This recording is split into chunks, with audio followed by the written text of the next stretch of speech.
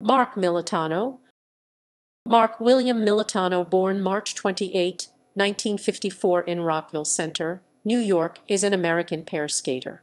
With sister Melissa Militano, he is the 1973 U.S. national champion.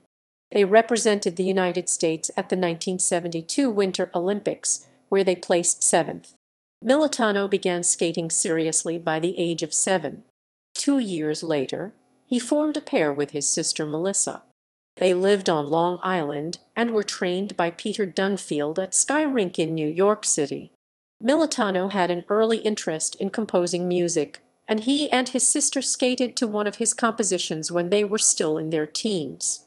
Later in life, Militano wrote music that was used by Nancy Kerrigan for her short programs at both the 1992 and 1994 Winter Olympics.